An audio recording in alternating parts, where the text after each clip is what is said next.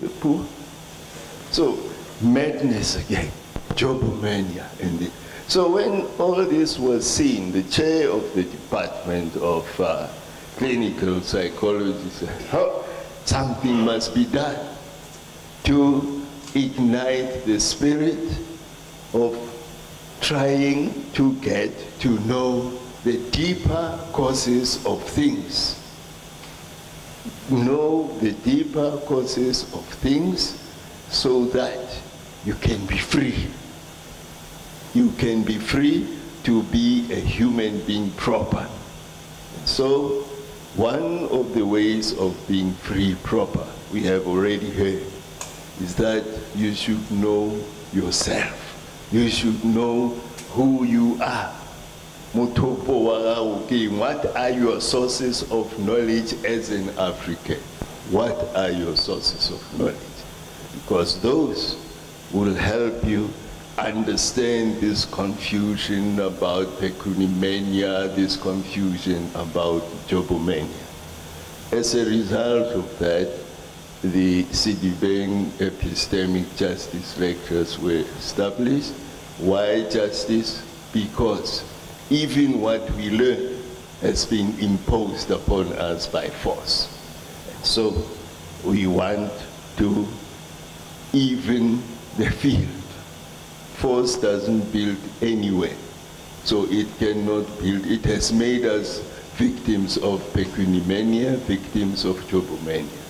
And so listening to the lecture series becomes very important because we must quench our thirst with justice. Thank you.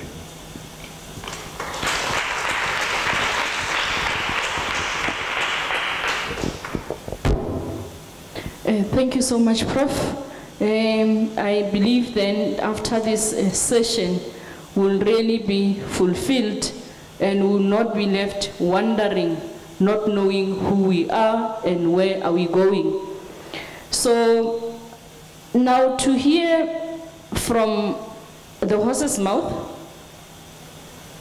in terms of how can we go about deconstructing and how can we go about understanding our ways of being and our ways of living together and our ways of healing. We do have our own ways as African people in Africa, and those Africans in diaspora also, they are wondering, are they carrying their own ways wherever in the globe they find themselves? But we'll hear from Professor Zethu Kakata, who is a professor of psychology at the Department of Psychology at the University of South Africa. Her scholarship interests are in indigenous African ways of understanding human sciences, particularly psychology. African psychology, re-Africanization of curriculum through language. She also explores phenomena such as name and naming practices, ethics around studying indigenous phenomena, and research methodology. She has published on the need to center African knowledge in higher education curriculum with titles on the spiritual meaning of what is today known as lobola, the cultural embeddedness of African psychology, and the spiritness of African knowledge. In her work, she also urges metaphoric language as the reliable site of African epistemologies. Zethu previously worked as a researcher and lecturer in institutions such as Statistics South Africa, Department of Psychology at the University of Pretoria, and Human Science Research Council. She was recently awarded Teaching and Learning Award by UNISA for her scholarly contributions in teaching, research, and community engagement. She has recently published a co-authored book titled Still to be Named, an exploration of African epistemologies using Simpiwe Dana's selected works. Ladies and gentlemen, I hand to you Professor Zethu to take us through her lecture this afternoon. Thank you.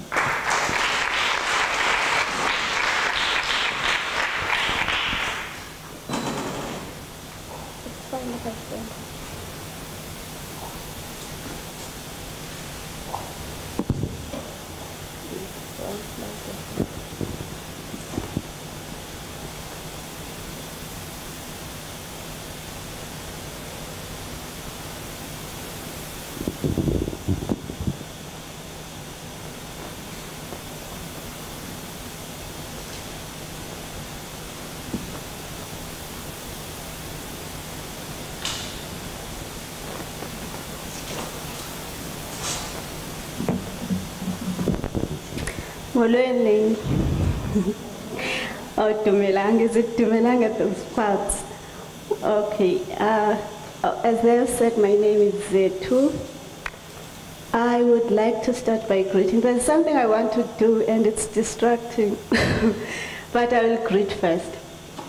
To senior management, Professor Macha, Erasmus, and other members of management present here today, members of the Department of Clinical Psychology, the chair of the department, Professor Lesiba Baloi, Professor Ramose, and organizers of Sedibeng Epistemic Justice Series, ladies and gentlemen, friends who are joining online, especially the members of the Association for Black Psychology in the United States. I know you had to wake up very early for this lecture. I greet you, Ndiani Bulisa, Dumelang. Before I start, I'm glad there are students here because I've got an exercise before I get into my lecture. Would you quickly do an online search of this title, Ukuqhawuka Mbeleko, which is in isiXhosa. It's a novel by D.M. Jongilanga. So quickly search what related terms that you find when you look for this title. And later on, when I speak on the second section of the lecture, we will talk about that. I will keep this here because I don't have a PowerPoint presentation. So as a way of introduction, I would like to reiterate my title today, which reads as Eyethu Indlela Yokuphilisana. Being of healing also requires the reading of indigenous epistemologies by us indigenous people with love. Professor Boloi requested me to come and speak here today, and he asked me to do the lecture I did about a few months ago. I'm not sure if it was wise of me to refuse to do that, because most people have watched the lecture. If you want to hear it, it is available online. But what I did is to incorporate the aspects from the lecture into what I wanted to say about reading our works with love as indigenous people. So the first part of the title, which is in isiXhosa, draws from the lecture I presented 2 months ago. In that presentation, I focused on beauty as a way of calling to the fore our ways of knowing that have ensured that we continue to exist as beautiful people. For this lecture today, I will entwine beauty with the concept of love, because literature shows us that without love, we have not been able to see the beauty that we possess.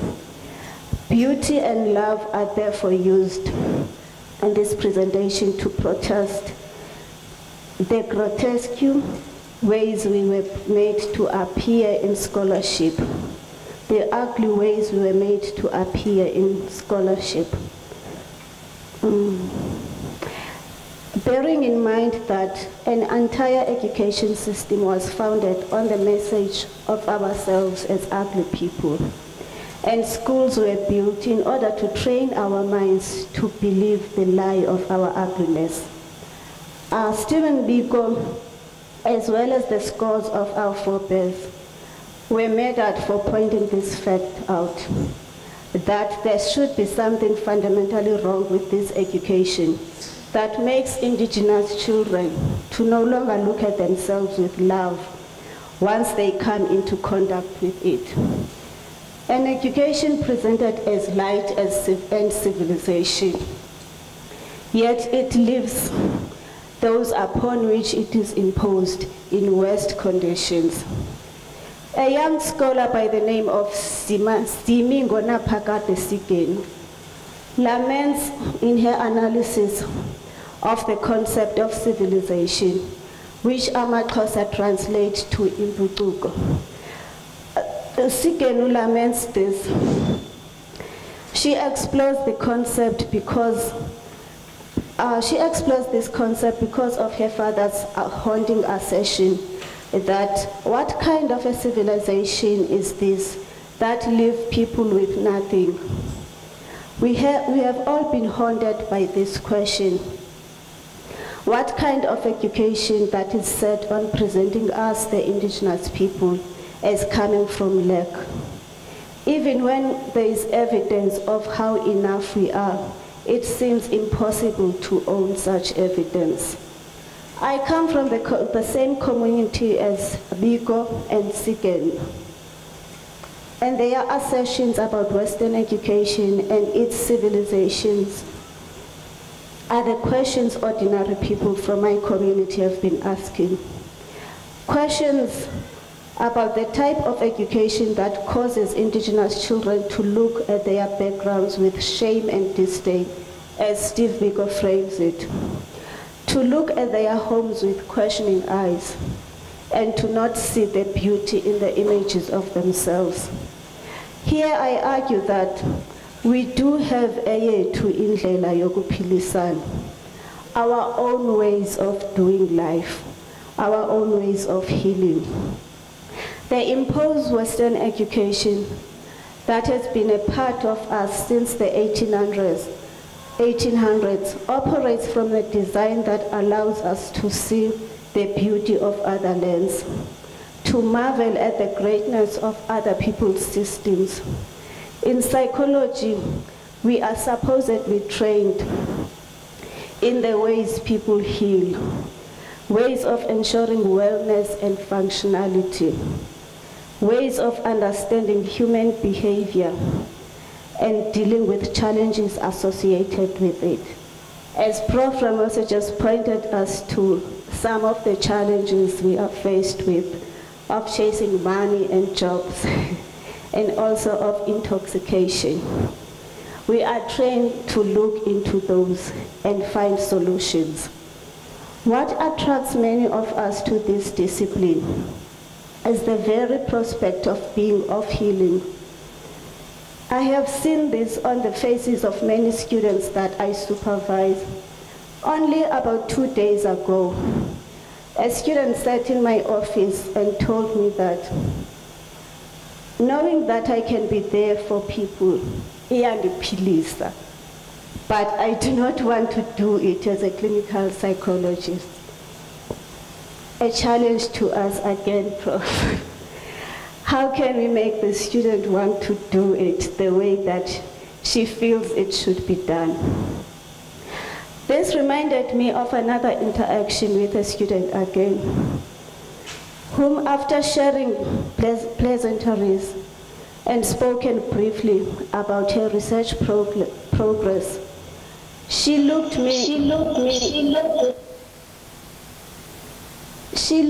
into my eyes and inquired, "Wena, Prof, are you well?"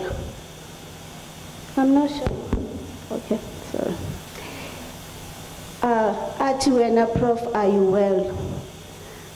I got very scared because I truly felt the sincerity of her question. She was inviting me to her healing space. From her understanding, I too am supposed to be well. I felt the sincerity for the second time while reading the transcripts of her raw data. While she invited me to her healing space during our consultation, to her participants, she appeared to be asking for healing herself, seeking clarity on very specific issues of her research question. I got to understand for the very first time why she chose that particular topic to explore, not the reasons she had explained to me when we initially spoke. To deal with the parts of herself that needed healing. At the end of the journey, she would have learned to be both a healer and a patient at the same time, because that is part of our ways of doing. You can be many things simultaneously with no contradiction. I believe that our students act the way they do, not because they are psychologists in training, but because bangabantu. They come from isintu. It is such interactions with students and everyone around me that have caused me to come to conclude that this is what psychology is to us indigenous people. We understand life as reciprocal. We have our own way of ukuphilisana. Ukuphilisana means healing, as well as ensuring harmonious existence in whatever space we occupy, either our communities, our family, or neighborhood. As I just said now, this is no contradiction to African epistemology.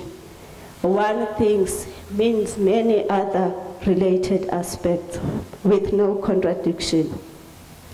These examples are some of the hints that there are other ways of being of healing, and the students can sense them. When the student said, "Iyandiphilisa," meaning being of healing to others heals me too, she was communicating the strength of reciprocity, the beauty of Ubuntu. That we draw strength by being ethical to reciprocity. Ukuphilisana is the way of being one another's healers. I heal you and you heal me too. To be entrusted with the responsibility to train psychologists is to allow them space to be abantu, to be in life in the way they know how, but we are supposed to allow them. What is clear in the above examples, and perhaps from the interactions I usually have with many of my students, is commitment to harmony. Harmony in isiXhosa is referred to as imvisiswano, if I'm pronouncing it well. Imvisiswano is reciprocated energy. It is derived from the word ukuvisisana, demanding a mutual understanding amongst those who share space or who are in interaction, which also means ukuphilisana. I'm sure you would notice when there are funerals in our families or neighborhoods, they will always lament someone having uphilisane kakuhle nabantu. She was always striving for harmony, or she was a healer to others, which is a very important accolade we bestow upon a person only once the mortal journey has been completed. I hear in today's time people always ask for flowers while they are still alive, a concept that I really do not understand, because you are still living. Only when you pass this plane will be able to tell whether ubuphilisana kakuhle nabantu. Ukuphilisana is the foundation for harmony. I use these examples to demonstrate that we live the phenomena, we live the knowledge, we become the knowledge. Hence I always say that our psychology is in our daily practices. We heal, Therefore, to have knowledge is to be alive. AmaXhosa say uphilile as an indication that you have demonstrated the essence in you. Whenever they want to say you are deep, or you are a dependable person, we can rely on you. Whatever is positive they want to communicate, they would say uphilile, there is life in you, there is essence in you. An indication that you have demonstrated the essence, as I said.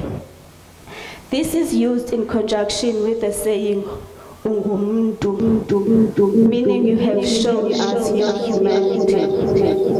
So ukuphila is when you have been of life to those around you. As it is always the case with African epistemology, ukuphila, as it is always the case with African epistemologies, ukuphila also has other relational meanings and applications. Being alive and being part of the community is also referred to as ukuphila. The reciprocal actioning of ukuphila becomes ukuphilisana, a mutual obligation to be of life to one another. This is what I label as eyethu indlela yokuphilisana. Our psychology means being of life to those around us. We draw this life from ourselves, and we can truly access it appropriately when we gaze into our lives with the lens of love. That is where the topic about love comes in, because we need to read ourselves with love. Let us go back to the exercise I requested us to do at the beginning of the lecture. Who was able to do the search about the book? I also understand that there is no network in the venue, so I'll give the answers myself. As I go along. But at least now you know how Ukuqhawuka and Mbeleko is spelled, so I won't have to worry about that. And also there are two more words. I won't go into the slides, but you must just quickly read what they mean, so that when I go through the lecture, I don't have to explain. So the first part is amaqaba, the second one is amaqoboka. Amaqoboka, the people who are pierced, meaning those people who were converted by both Christianity and Western schooling. There were psychological wars between isiXhosa brought about by the colonial invaders, so they gave one another names. The one group was called amaqaba because they rejected Western education, or abantu ababomvu. This is because they were identified by the red ochre they applied on their faces. They are called abantu ababomvu, the red people, or amaqaba, those who smear the ochre, imbola, isiXhosa. So those two words are still very important in the Eastern Cape communities. And they still carry the same psychological pains as they did back in the 1800s when Western education was being imposed. So why do I say we need to read ourselves with love as indigenous people? As said in the introduction, we are trained in ways that blind us to these beautiful ways of knowing, such as ukuphilisana, and ways of being in life. We are trained to never look at ourselves with love. This makes it impossible to receive our work with love. Because of this, we often miss the text meant for our healing. We miss the medicine, for example, from healers such as Professor Ramose, because we are often told to read with a critical eye. And this only applies to works that are written by us indigenous people. Nobody in my life has ever told me to read Foucault with a critical eye. And nobody dares to criticize people like Foucault when I do cite them just to test in my work. No one will ever, no reviewer will ever touch them. But anything that is written with an indigenous name is questioned to the core. While there is nothing wrong with applying a critical eye when handling any text, it becomes problematic when that is made the only way to gaze into indigenous African epistemologies.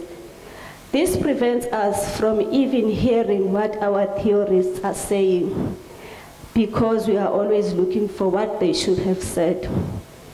When we fall into this trap of only gazing at our knowledge negatively, we fail to make meaning of our interactions with life, with our students. We fail to receive their healing. I decided to use a once very popular novel titled Ukuqhawuka Mbeleko, loosely translated as the breaking of a baby blanket, a symbolism of a very dangerous situation, to demonstrate that the absence of love when we embark on reading the indigenous work induces an inability to read. The novel is often described as an illustration of isiXhosa gender socio-cultural relations. The reason I said you must look into what you find into related terms with this novel, I wanted you to see that this is actually used quite extensively in gender and feminism works. It is used as a gender critique of African cultures.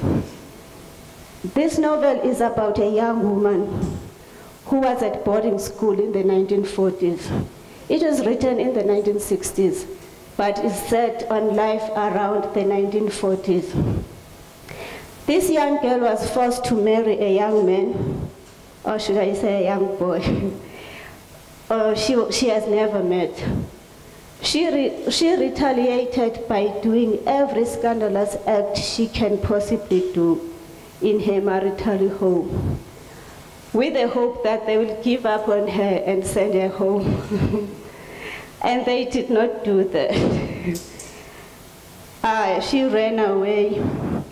They found her, they brought her back, emzini wakhe, and she ended up murdering her husband and running away. She was, of course, apprehended by law enforcement and served her sentence.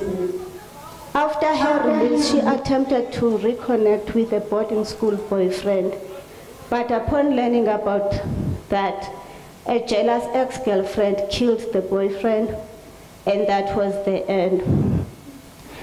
So the novel is a tragedy, obviously.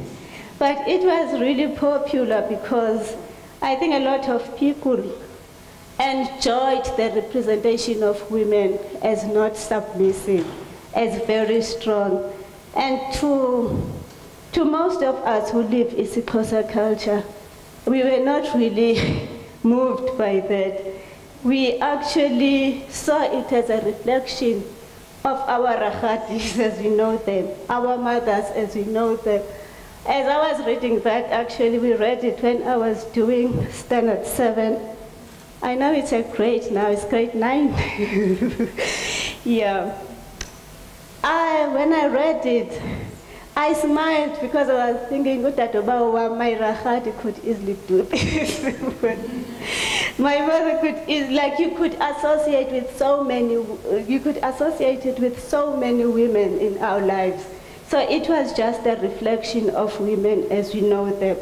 But because in text, in scholarship, we are fed a particular idea about African women, the people we are, the skin we are in, as these submissive creatures that we've never seen. Some of us really never seen, have never seen an African woman. I'm Xhosa, so it's difficult for me to point, I mean not an African woman, a submissive woman.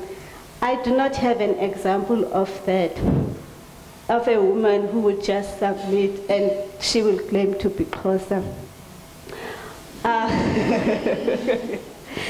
Yeah. So going back to why I chose this novel. The novel, for obvious reason, is a popular site of critique of this culture that is abusive to women. it is also a demonstration that often in these dissertations that have been written on this novel, they often argue that the fact that Zoleka was in high school at the time, Zoleka is the main character, the fact that she was not submissive is owed to Western education. So they say educated women are not as submissive, therefore Western education is an important intervention. So what I am arguing today is that, in fact, in this novel, how I have read it, they are right that women are not submissive, and I'm not sure if it's entirely true if they owe that to Western education. I think there could be numerous reasons. Also about this novel, it is in fact men who showed no resolve, even when patriarchy went against them. Because this guy who was forced to marry the girl, he also didn't want but did nothing. He kept repeating that I am bound by my father's rules. That is the gendered critique that is often provided. We use this novel to read, to gain this gendered lens into the lives of women at that time in both rural and urban Eastern Cape, because it's set in both settings. However, a closer read of this novel introduces a few critical aspects that I have missed since I was introduced to it in the 1990s. These aspects that I got to take notice of only in 2021 during the lockdown, when I decided to take another look at this novel. During my lockdown reading of the novel, I realized that the author, D.M. Jongilanga, was pointing us to the deadly impact of colonialism on isiXhosa culture. For the purpose of this lecture, I am going to explore two excerpts from the novel that illustrates Jongilanga's skillful critique of colonial violence and how it embeds, often unnoticed, onto the cultures of the colonized. The novel is often presented as the depiction of two conflicting worlds, the traditional world, which is the cultural, and the modern world, which is the colonial. It is often analyzed in numerous gender studies texts as a depiction of an oppressive African culture and how Western education empowers women to stand up against it. On the contrary, I argue that this novel is actually about the disruption of indigenous cultures by colonialism and what became of the disrupted people. Jongilanga, throughout the novel, cleverly points the reader to both the rural and urban communities that interacted with colonialism. The fact that the novel begins on the 24th of December 1945, yet life is depicted as normal. There was no fanfare about Christmas. I mean, that was telling on its own. There was also an important dialogue in the novel that makes it, that exposes the intention of the author as well, where in this conversation, somebody spoke of store-bought groceries as an indication of tough times, of famine. That is how people interacted with colonialism, because they believed in self-reliance. This person was actually lamenting the difficulty of not having food during the times of drought and relying on groceries. So people saw what I was saying about Sikenu's father saying, what kind of civilization is this?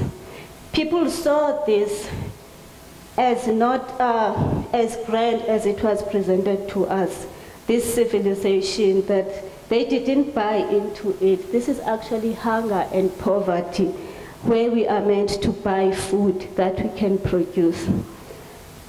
However, it is not until page 26 of the novel that Jongilanga writes pointedly about the parallels between isiXhosa culture and the culture that emanated from the people's conversion to Christianity or Western education. What many readers often portray as traditional isiXhosa culture, even this forceful marriage in this novel, is often read as a traditional culture. But Jongilanga on page 26 does say this is actually what is in between a Sintu and the imposed culture, either through education or through Christianity. I won't read the English part of what I want to share, which is taken from page 26 of the novel, because very few people here understand isiXhosa. So it defeats the purpose. I will just read the translation, which is by no means perfect. So Jongilanga says on page 26, in fact, it is my belief that the reason why we do not see much damage in the daughters of Amaqaba is that their parents do not treat anything as taboo. They get taught about everything about being a wife when they get to a certain age through such practices as indonjane, and he goes on to list other practices. Then he goes on to say, amongst Amaqaba, when a man and a wife notice that their son does not show much interest in dating, they seek help for him. I believe that we would have peace. We wouldn't have children out of wedlock and marriages that end in divorce after such a short time, if the father would sit with his son when the right time comes and arm him with life skills, and if mothers could do the same with their daughters. That is what Jongilanga says. He consolidates this argument about how disruption of the people's ways is the reason for this tragedy towards the end of the novel on page 87, when the lawyer who was defending Zoleka in her murder case states, if Ikazi, which is now called Ilobola, if Ikazi was treated as the daughter's and her children's inheritance, it was as it was done in the olden days, instead of treating it as repayment to the father, we wouldn't be here.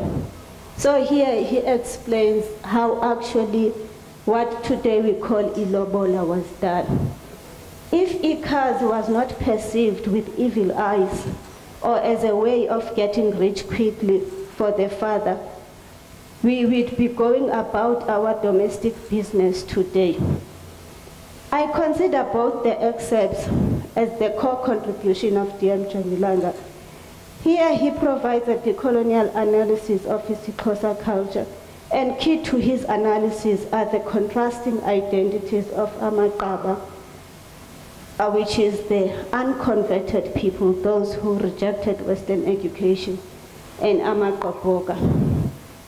What has been misread as the traditional stance is in fact a consequence of the disruption of the actual isiXhosa culture by colonialism, as Jongilanga puts it.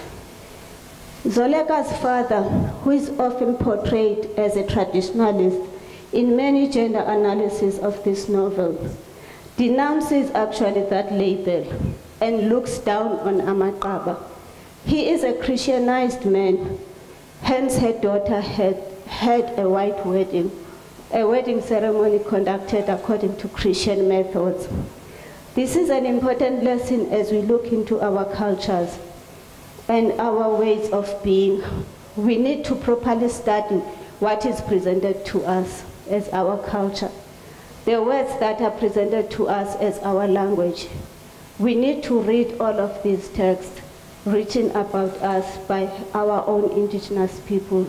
I'm saying we need to read them with love, just as Jongilanga's work that spans decades. It was right in front of us, yet we never saw the excerpts that I have read. I have done research on this, and I'm yet to pick up an author who actually uses these excerpts, who actually looks at the book as the analysis of the disruption of the actual isiXhosa culture. Because something happens when we read, especially when we read indigenous work. There is this trick that in academia often happens, where there is a central discourse at a particular time. You cannot possibly say anything else without, it's almost like it's in the center. Everything else you say, it has to be around this discourse.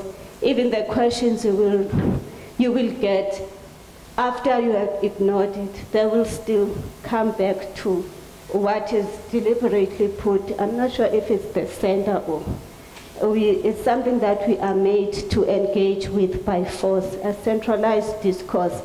These popular discourses, I say they are a trick for us to never read properly, especially our indigenous work.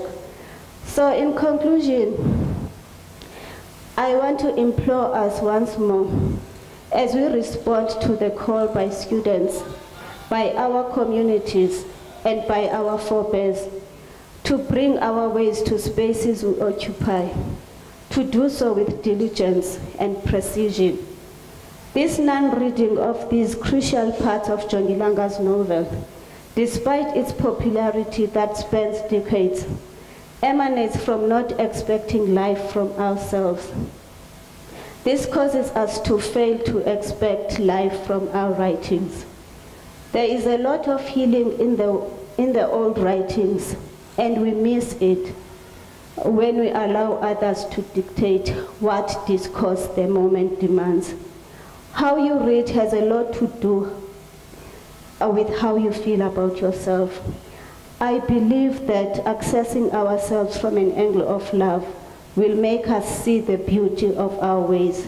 The self-love which Bantu Stephen Biko agitates will restore our ability to read and to reactivate our sensibilities to text that is intended for our healing. Jongilanga, just like my students, illustrates that sinendlela yethu yokwenza izinto kwaye iyasiphilisa. We have our ways of doing things, and those ways are healing to us. Thank you very much.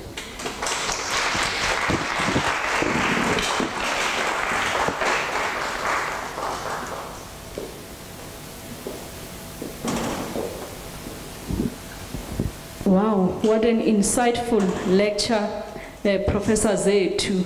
Ngendlela yethu yekuphila ngabantu singabantu nebantu bakithi. Ka mogore phidishana nka gona re le batho ba borena. Ka nnete re na le ditsela tsa rena tsa go phela. When I'm just quoting your biography, you talking about our naming practices as African people. Your name, just you telling me who you are by your name, I can tell you who you are.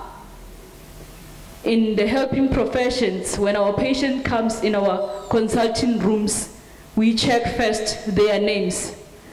In psychology, in psychiatry, we even check if this language that we're speaking, are they comfortable with this language? Because we know it is with language that you can reach this person wherever they are.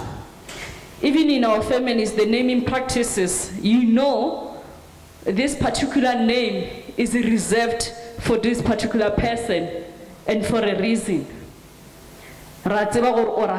Just by your name, and the title Rakhadi, the meaning it carries. Even in, you spoke about Lobola and the proceedings. If Rakhadi is not there, there's nothing we can do. Even with the burial rites, we've seen during COVID, a lot of our patients are coming now post-COVID sequelae because of the burying practices, the burial practices that could not continue due to COVID restrictions. As African people, we know there are certain burial rites that we need to participate in for our own healing. So our own ways of being also gives our own way of healing. This is something we need to take into our consulting rooms, those who are practicing as psychologists, psychiatrists, medical professionals, to say, when this person is coming to say, I am unable to move on because I was not able to attend the funeral of Rakgadi. Somebody will not understand what is the significance of going to Rakgadi's funeral.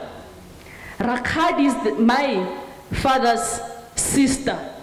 I was named after Rakgadi. Therefore it means I did not do right.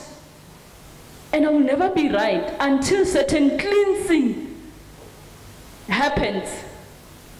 That's when I can find closure. But we'll need to find a pathology. How do we pathologize that I did not attend Rakgadi's funeral? Is that pathology? We would want to somehow fiddle and find a diagnosis. But here, the diagnosis is just our way of being. Prof. Zetu speaks about the beauty and the warmth of African people, our ways of being. The first thing is to touch the other person. When there's a funeral, the community members, they go into the mourning family. That's our way of being. I was arguing with Prof. Baloi the other time that saying, this is our way of telling and retelling the story. This is our way of grief therapy.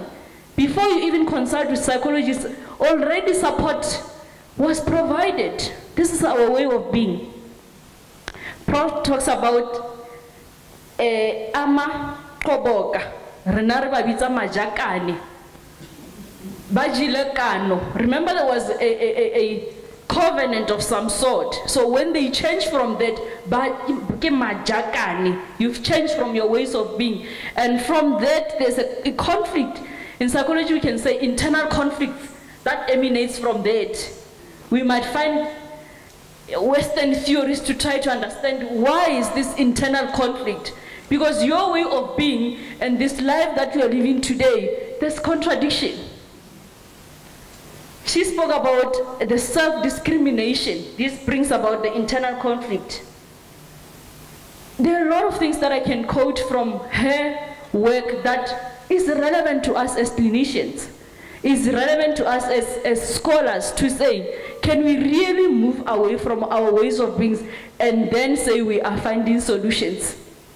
So it means in our future research, in our future clinical work that we do, part of finding solutions means we need to remember who we are. There's one scholar who's conceptualizing a paper on how can we heal neurocognitive disorders, right? And we remember, well, in the olden days, we play games, maskitlana, khati, diketo, visual planning, visual spatial, cognitive, how do I put it, executive functioning.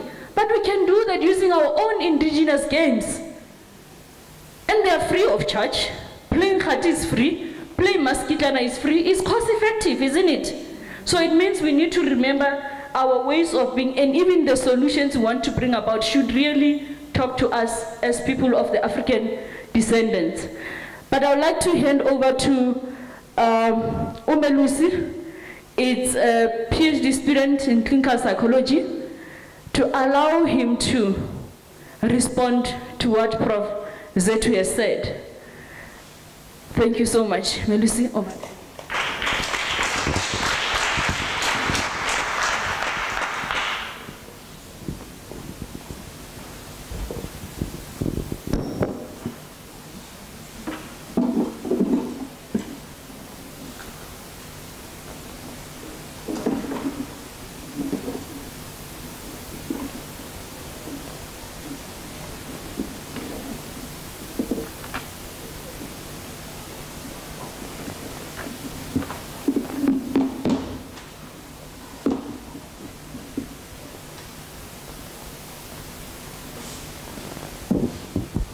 Good afternoon, everyone.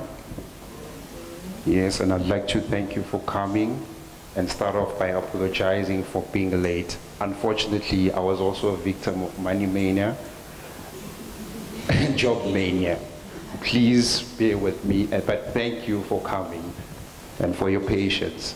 I'd like to also thank the organizers for allowing me the opportunity to respond to Prof. Zetu's presentation. In the interest of time, mine will be just a brief response. I will be reading into some of the things that I thought were insightful from Prof. Zetu's presentation. So my approach will be somewhat unconventional, in a sense that my response will mainly focus on her first part of presentation and derivation of concepts. Okay, and then finally I will conclude with a short quote.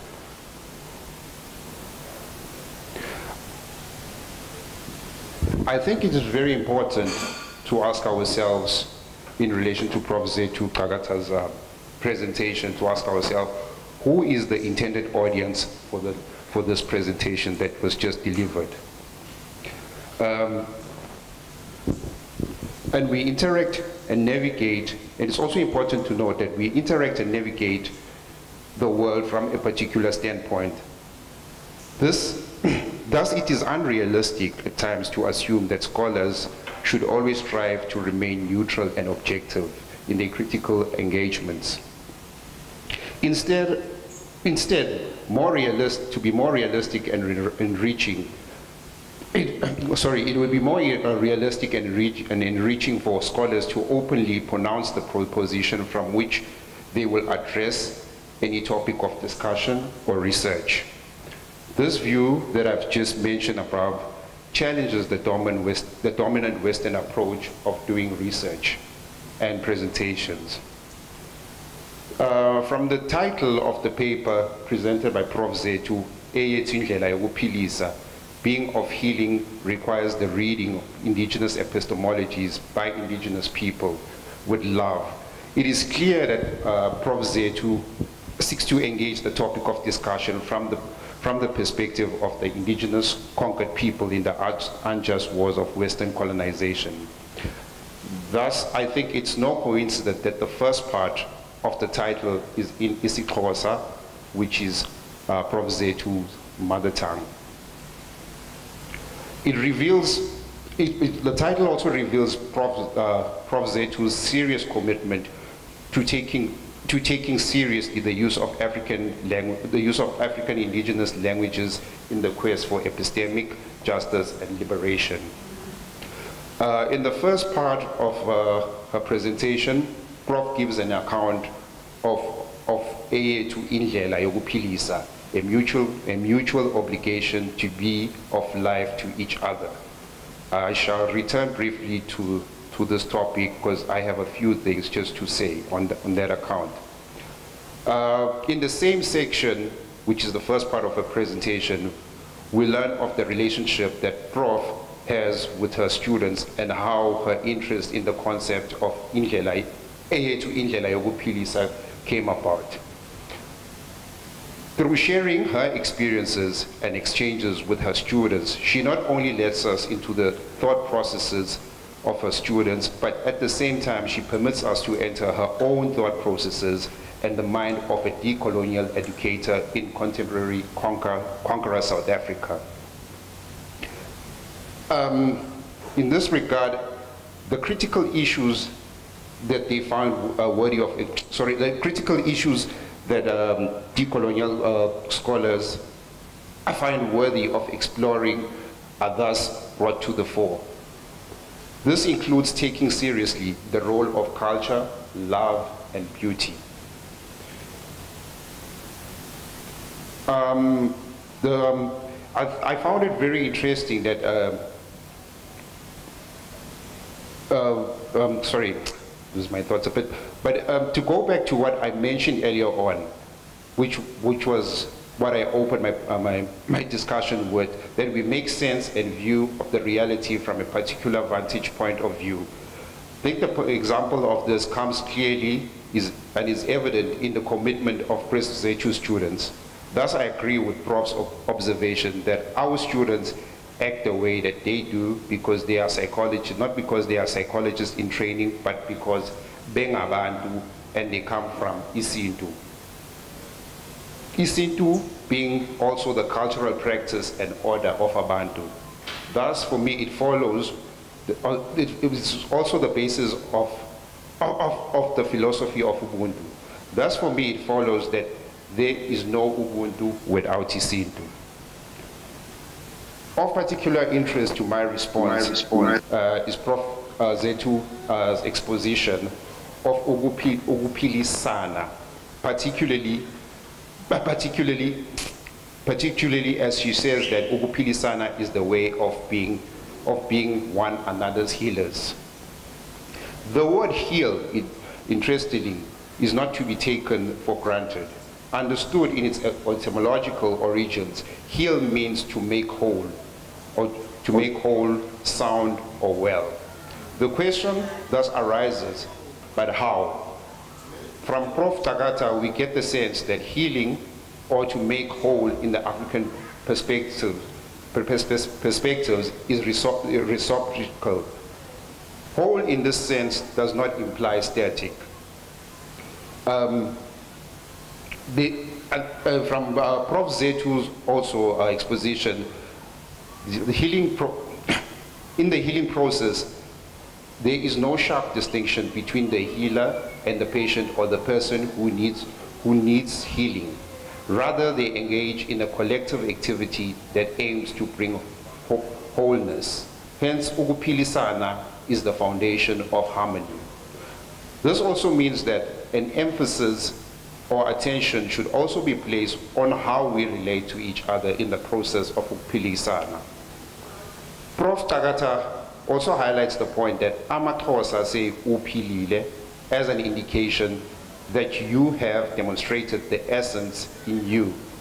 A question may be asked by some, what Prof means by the term essence in this context, as the term may be embedded with multiple meanings. Ukuphilisana, in my own opinion, invokes the idea and the practice of ukubambisana, meaning collaboration or assisting one another. Being alive and being a part of a community is also enacted through the practice of ukubambisana, in my opinion. To Prof. Zethu's insight on ukuphilisana, I would thus add and thus conclude and adjust the topic a bit to qualify as eyethu indlela eyokuphilisana nokubambisana. Meaning our psychology is being of life to those around us through assisting or helping one another. Then I will move on to the second part of Prof. Zethu's presentation. Unfortunately, I didn't get the opportunity to read the novel. So my response because of time, so my response will be just brief and ask a few questions. So the second part of Prof. Zethu's presentation that I received yesterday regards reading ourselves with love. In the second part of Prof's presentation, she argues that, and I quote, "We are trained to never look at ourselves with love. This makes it impossible to read our work with love. Because of this, we often miss the text meant for our healing. We miss the medicine from healers such as Prof. Ramose because we are told to read with a critical eye, and this only applies to him and those who look like him. This prevents us from even hearing what they are saying because we are always looking for what they should have said. When we do that, we fail to make the meaning of our interactions with love with life, with our students, we fail to receive their healing. Personally, for myself, from Prof. Kagata's quote that I've just mentioned, I think now I can follow why it's better to see than look at Ramose. In the same quote, Prof. Tagata mentions the significance of meaning when she states, when we do not do that, we fail to make meaning of our interactions with life, with our students, and we fail to receive their healing. The above pronouncements by Prof are not to be taken lightly. They point to the crisis mode of fragmentation that is caused by lack of meaning.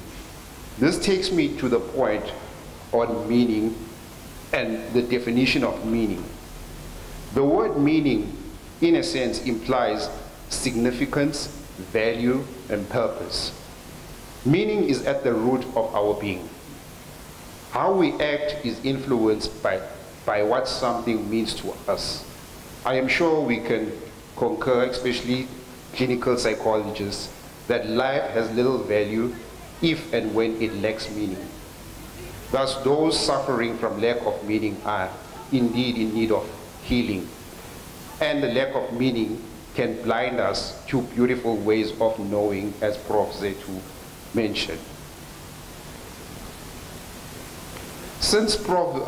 Zethu in this section, this second part of the section, speaks of love and the need for us African indigenous people to read ourselves with love, I think it is worth asking, what is the shared meaning of love in isiNtu? Or what is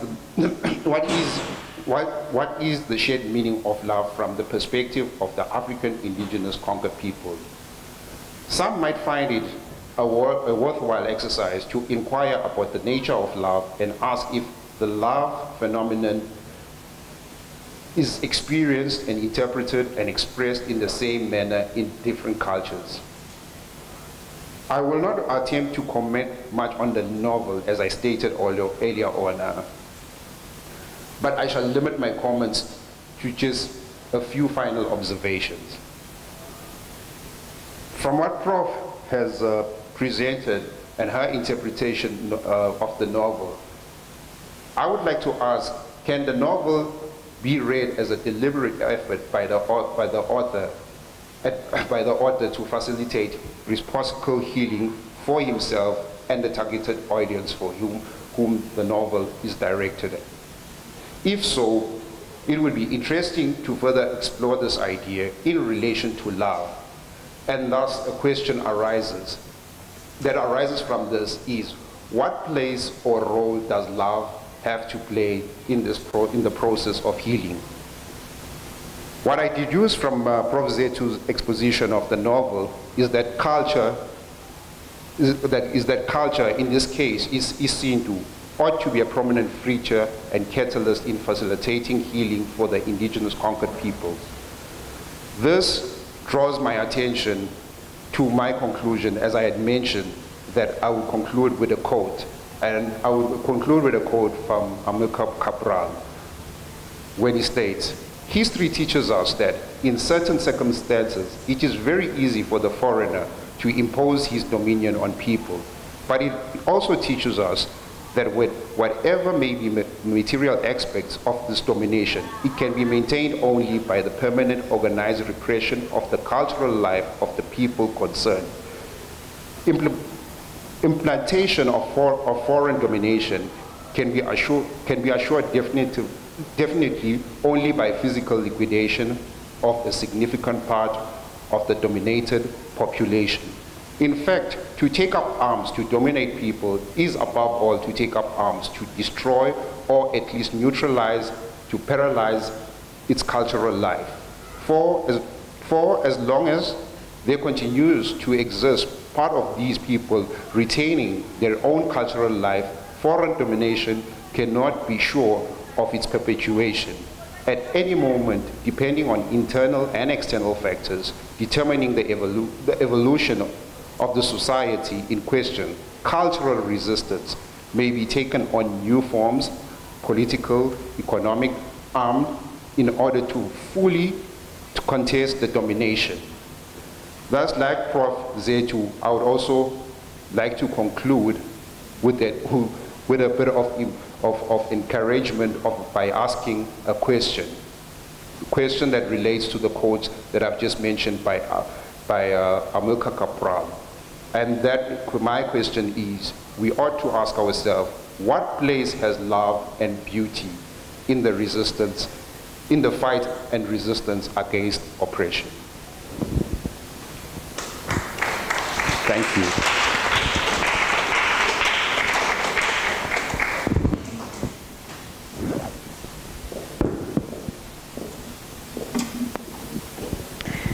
Thank you so much, Mr. Melisimbata, with intriguing response, because it leaves Prof. Zethu with questions to answer.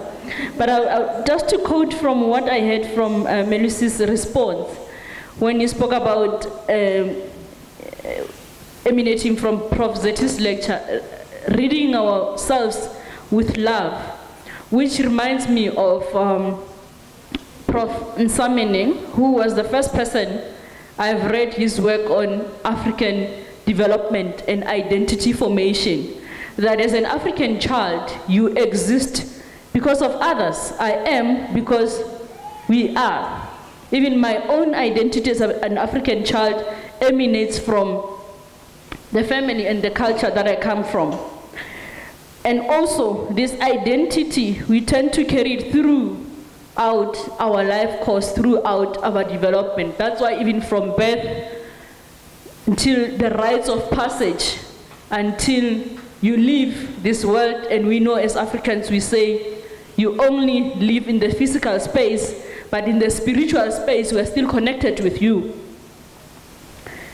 I also hear you, Umelisi, talking about ukupilisana. You add in to say, nekubambisana, ratwarisana. When we live together, we also work together. I remember, I think it was the ruling party, I don't know which year, when they were campaigning, they said, working together we can do more. This is us African people. When we work together, we can do more. Some said, in the social media streets, the roads that were built by our forefathers, they are still standing, right? They are still standing, and those roads that are built by architects now, South Africa and the potholes, you now choose which one is better. But because they were bambisane, carrying the stones, passing from one person to the other, those roads that they built, even the buildings that they built, they're still standing. Because they work together, they live together in harmony for the better of the African nation. So it's time for the question and answer session. I would like to open the floor for questions, and also be mindful that there's a virtual audience. Maybe perhaps if you can put your question on the chat box so that we can allow your question to be read, and then we allow the speakers to respond to your questions. But maybe perhaps as I'm allowing the cloud audience to type their questions, I would like to give the audience in the house the time to ask questions.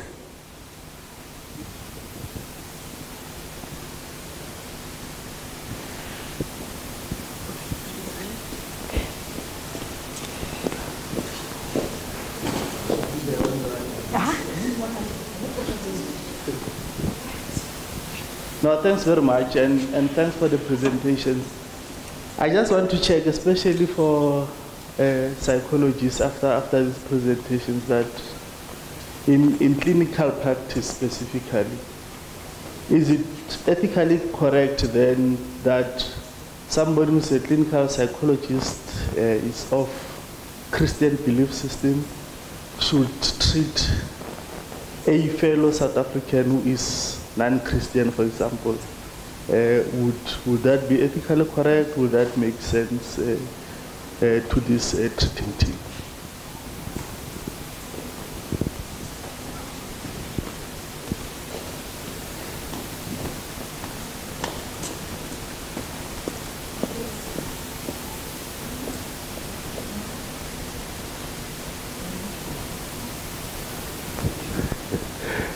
Thank you very much. I wasn't sure if the question is directed to who or to me. Anyway, let me go to the writing that we saw on the board. The distinction between the people with red ochre and the people who are converted to Christianity, and therefore they go along with everything, Christian schooling and colonial education. 2 points, I will be brief because I want to give others time, but you see, let us not forget that Christianity by itself is a problem, and this particular problem is not generally pronounced and announced to us. When Christianity was introduced, I'm even using a wrong word to say introduced.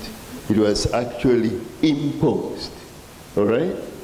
When it was imposed, we were not informed that this particular religion, not generally actually pronounced, distortion and announced to us theology when Christianity was introduced. Okay?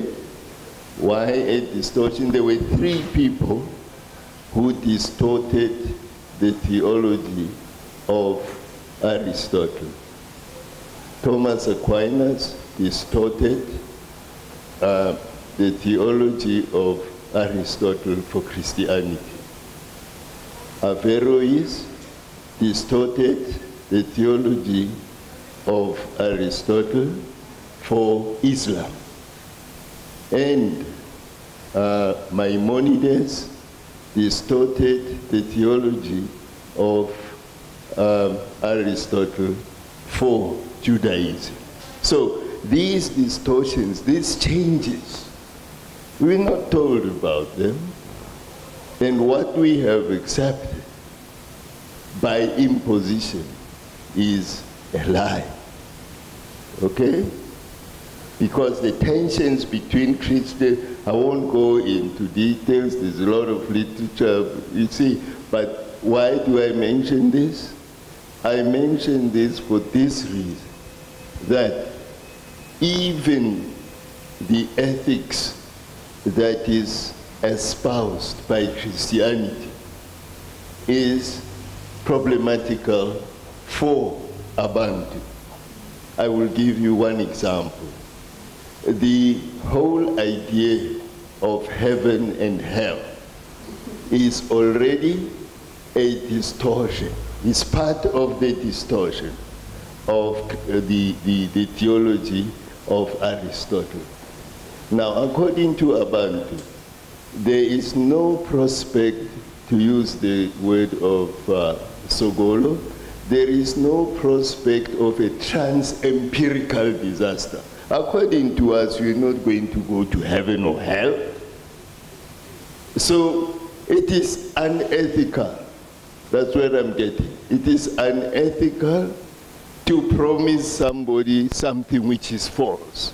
To say, I'm not going to tell you that, you know, heaven and hell are false. We wanted to discipline you by telling you about heaven and hell. In fact, this is, no, we don't want to tell you that. We make it as true. And once we have, now, if you make a lie true, you are being unethical because you are lying. So I'm saying, when we talk about Christian ethics, please let us remember the distortion, point 1. Point 2, if we have accepted it, let us not do like those who have imposed it. Let us not force it upon the people who come to consult us as psychologists. When they come, we must give them the option to actually pronounce their own religious commitment. If we are unwilling to actually give them that space, it is better for us to step up. Don't impose. If we refuse imposition, especially the type of imposition which is combined with a lie, then let us not perpetuate imposition by accepting, it's a modern now. Yeah, he must do this, he must do that, he must do that. And all that you are pronouncing is Christian ethics. Now, don't force it. I'm not saying don't do it if the person accepts it. But if the person doesn't, give them the space. Christianity is not the only and the best religion. Just like Islam is not the only and the best religion. Okay? Although the three of them tell us that they are the best. Why? Because they are monotheistic. That is metaphysical dreamland. Okay?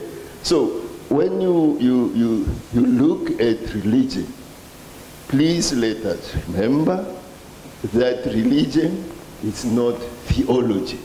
Theology is a scientific defense of a religion. All right? But religion is another story. So let us respect these religions, whatever religion it is. If I don't show respect for it, let me step away. Others will explain what needs to be explained. Okay? Thank you.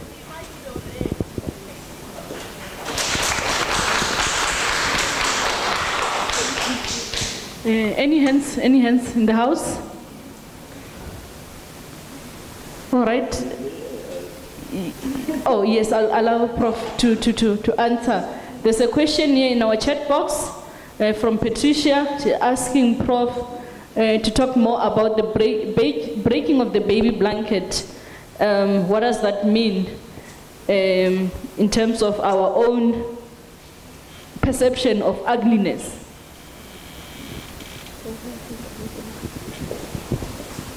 I'm sure I don't have to stand up. Or do I? Prof says that I should stand up. No. Sis Patricia, the breaking of a baby blanket, Ukuqhawuka Mbeleko, is a metaphor for a tragic situation. It's something you don't want to see. You don't want to see a baby blanket break because it would mean danger to the baby.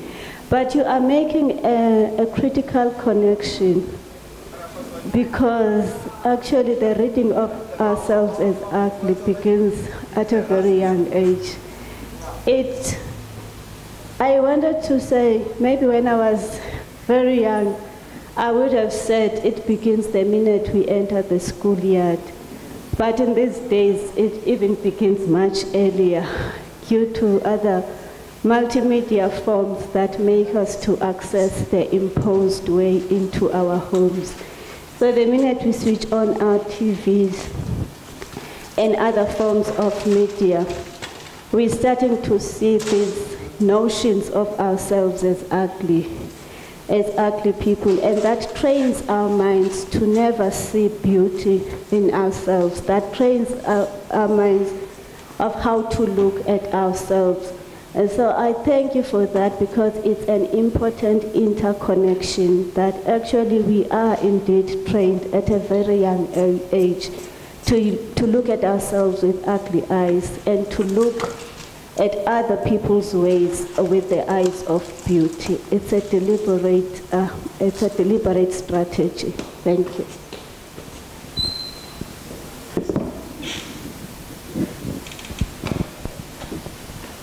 We still have time for more questions. Even if it's a question, but a comment, maybe perhaps that we can pass to the speakers just from your understanding of today's lecture.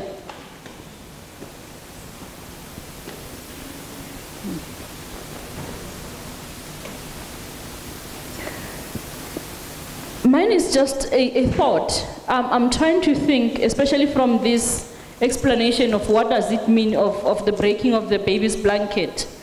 My thought is in the this modern world that we are living in, the world of technology. Like as we are here now, there are colleagues joining us from the US, right, through the media, through internet. What is the role of internet for us as African people, for our own identity? Because I remember in the days when you had to tell a story or when you had to break sad news, there's a platform and there's a place and a person dedicated to do that. We've seen it during COVID. You'll see RIP on social media. But that is not our culture. Because in our culture, when we're to announce the passing of a person, there's a dedicated person who's to carry the same message across to whoever who's supposed to hear the message. I'm just thinking now, our own perception of self as African people and the influence of social media. And we cannot shy away and run away from social media. What does it do to us as people? These are just the thoughts that I have.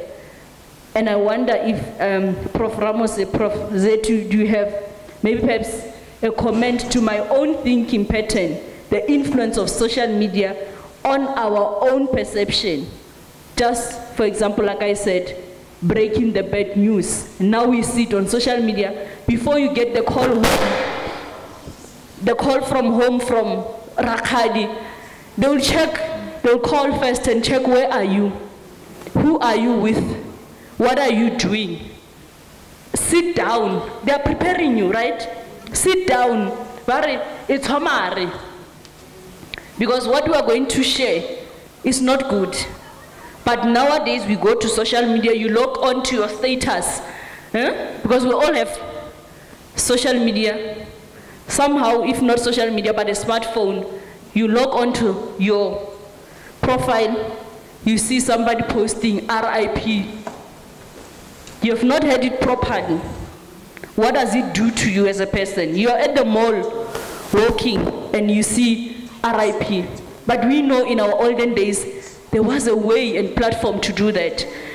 I'm just wondering, what does that say about us as African people now because of social media? All right. Thanks very much. Well, there is an institution, let me call it that.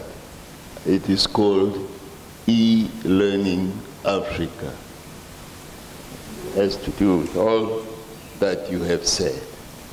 And last year, they held an international conference in Rwanda. This year, next week, from the 23rd to the 25th, there will be a similar conference, but this time in Dakar, in Senegal. So if you click, maybe it's a bit too late to register, but I suspect it is possible. I promise you, you will see lots of different views about what the electronic media, that's the internet, what you're telling us. You will just see what it really does to us. Please try and attend. It's directed by a lady called Rebecca. It's German-based in Berlin, but I think it is worth trying, just so you can follow the debates there. One of the things that you will notice, and I'm sure we know, is that these media, you know, we must remember, it's taken over from military technology. Now, in the military, the key word is command. We command you. You are not going to say yes, we command you. All right? So the logic of command is built into this thing that we call the social media. whether when you type the word Christian and you are against Christianity, for example, Wole Soyinka says, I don't like to spell Christianity with capital C, because if I do so, I deny the equality of all religions, okay? Now, when you type C, Christianity with capital C, even if it is WhatsApp, when you type it, when you agree with Soyinka, and you type it with small letter C, it corrects you. No capital, you see, it's command, command, command. So one of the things that this system really kills is independent thinking. It is independent thinking. We no longer, we get used to be commanded so much that we forget that actually we are free, we must command ourselves. And alongside that, it kills feelings. It kills feelings. I don't feel for you. I don't ask you like you would say. No, you know, we don't prepare you for the bad news. It just flashed in the media. I can't go there, so utabona. I mean, and then when you get a shock, where am I? Who is near you to help you with that shock? So I'm not thinking about that anymore. Your feelings and my feelings. So it is killing independent thinking. It is also killing feelings. I like very much when you mentioned feelings earlier. I mean, you mentioned the word touching. Can you imagine? Can you really imagine a mother who is unwilling to touch its own baby? Can you ever imagine? Human touch is so important. If you go to Bronkhorstspruit, there used to be a place, Sizanani, but now it is moved, dissolved. Now there were all kinds of things at Sizanani, including a place where you would find children who were picked up from plastic bags, babies. So they were kept there. Oh, you could see the babies, my God. Now what interested me is that as I walked around and just had, oh, these children were, oh, shame. But when you touch the little baby, it gets brighter. The eyes are out here. It doesn't know you from Adam. But just the feeling it has that I am being touched went a long way. A long, long way.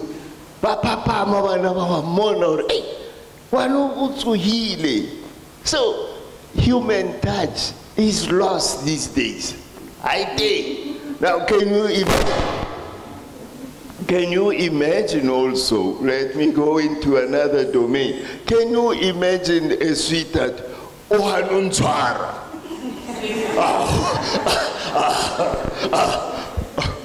I mean, can you see? So, human touch goes away with these things. It goes up, it replaces so much that is humane and human. Now, that is where I see a big problem with this. I think a way of really getting closer. I'm not even afraid of sexual harassment. No, because I'm not there. Sexual harassment, I touch you because human touch is exchange of mutual warmth. How? So,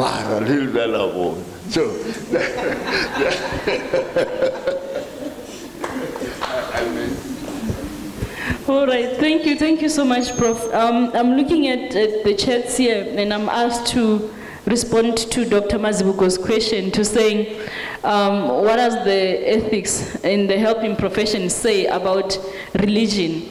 We don't impose. Like Prof. Ramos has said, you meet the person where they are, where you find them. And if they are of a particular religion, hence it's better to be open-minded, to be how do I put it? So that when this person comes with an explanation of their problem from that particular religion, because our own African religion sometimes can be the cause of the problem. If a widower who's mourning and you are told to udule matras, you feel like you are being subjected to this practice. Or a Christian woman who's mourning, not symbolically showing their mourning, but you meet this person where they are. You're not imposing yourself, because as Africans you are your own aspect of your own life. So I think it's better to just meet this person where you find them. And when you have limitations, there's nothing wrong in referring to this person, because we've got clinicians who are also trained healers. We've got clinicians who are pastors. Maybe they can best help this person if you have your own limitations. I would like to wrap up the question and answer session, because I think we are delayed in commencement, and I'm thinking other people have other commitments, so I will not want to be stingy in that regard. So I see Patricia is asking, in the US, she's saying in the US, there's something called trauma porn, maybe because of the media, and is asking if this is the case in South Africa or in Africa in general. I think I can say this is the case, because really social media has changed the lens we use to view the world. Even sometimes our own identities are now distorted by just social media. And I normally say to people that what we post on social media with these technology phones, you call it what? Filters. You'll use filter, you'd modify it so that it is appealing to whoever you think is supposed to see that. But behind this filter, there's this neutral, natural person. Why filter almost every picture that you take? Not just taking a picture and post it as it is. Why filter it? So what does that say to us about people as we are filtering these pictures and posting and checking in decent places, not checking in certain places? So it's almost like our way of being is also starting to become distorted just by social media. Sometimes you'll check in at places that you are not even there, so that people can see that you have checked in at Southern Sun, Elangeni, but you're not there. What message are you saying? What are you saying about yourself? Is it a wish to be at Southern Sun, Elangeni, but your reality says you're in Garankuwa? Reality says you're in Garankuwa, but you're saying Southern Sun, Elangeni. What are you saying to yourself? So I'm thinking there's a lot that we can say about social media and us as African people. But for the sake of time, I think I would like to bring this question and answer session to an end. And before that, I would like to hand over to our professor and our dean of school, who's always supportive to our department. I think each and every event that we have, each and every time we knock on his door, he's always ready and available for us. I think in my line of duty, in the years that I've been in the system, this is one of the most supportive deans that I've worked with. And it gives you joy just to serve, knowing that those who serve under their leadership are really supportive. Prof. Mofulu, thank you so much. Over to you. Thank you very much. And for me, it was quite exciting to listen to the discourse. And it was quite an enriching discussion. I must say that it invoked a lot of thoughts to me. And it just reminded me, before I go to the formalities of thanking you, it just reminded me about, that since the beginning of time and humanity, life has been about subjugation. It has just been about conquest. So it has been the law of the jungle, eat or be eaten. And it has been about Machiavellism, the end justifies the means. But what I heard here for me as a takeaway, because I'm a physician, I'm a family physician, the principle or the epistemology that we advance as pedagogy is that when you treat a person, you don't treat the disease, but you treat the person, you know. So that is the pedagogy that we teach our students. You treat the person, not the disease. And the person is holistic. So it's not a list of symptoms, but it's trying to address the issue behind that. But what I had as a takeaway, Prof. Zethu, in this discourse is, it resonates with my training in terms of, when you said harmony, for me it was homeostasis. So harmony is balance, you know. How do you obtain homeostasis? Because nature is all about finding balance, equilibrium. How do you get to homeostasis? That is harmony.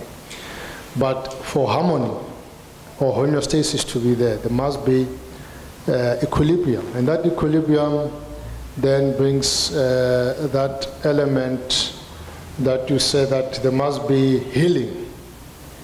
You know, for healing to happen, then there must be equilibrium and homeostasis in the body.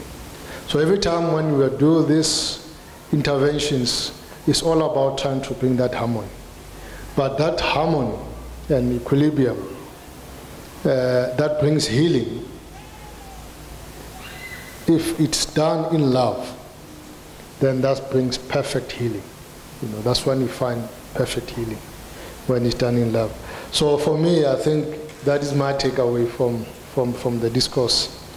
And I'm very, very much grateful for this thoughts. So, yeah, so for me, it is my honor and pleasure really to partake and to be invited by the head of the department, Prof. Paloi.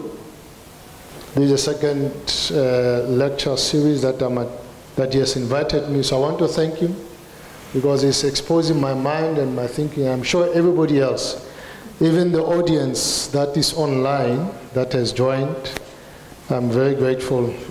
So Sedibeng Epistemic, Justice, Discourses and Program. So, and to the department as a whole, you know, and I can see how they are supporting each other.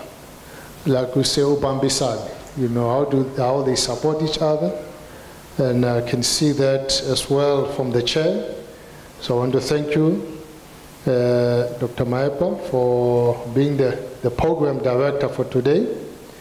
And I also like to thank our DVC, Prof. Tandi Macha, although she couldn't be with us here in person, but she was here. Like we said, now we have transcended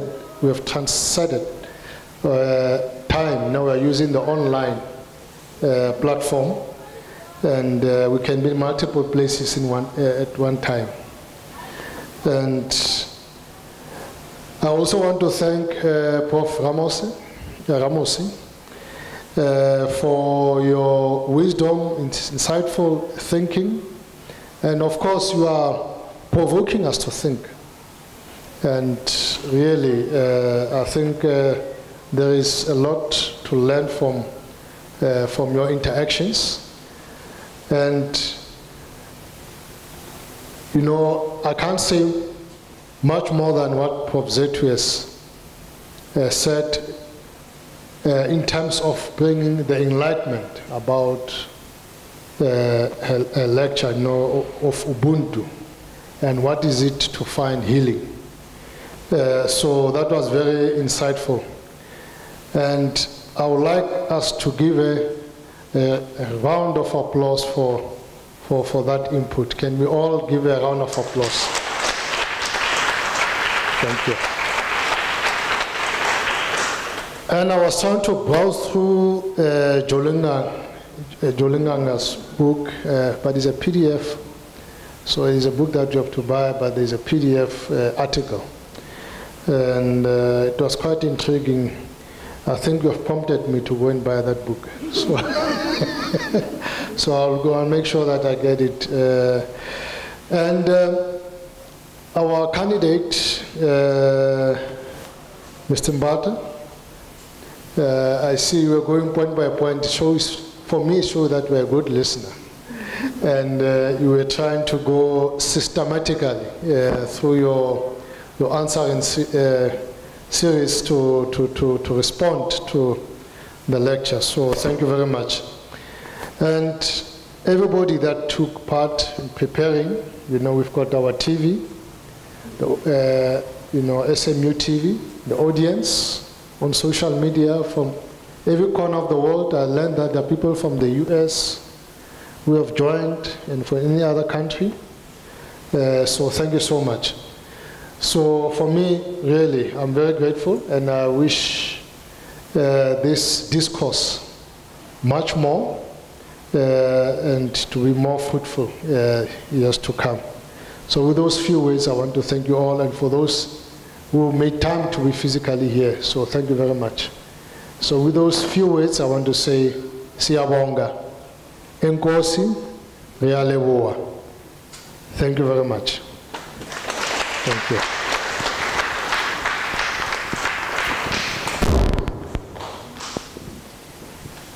Nna ke tla re ke nwele ke kgotse mo Sedibeng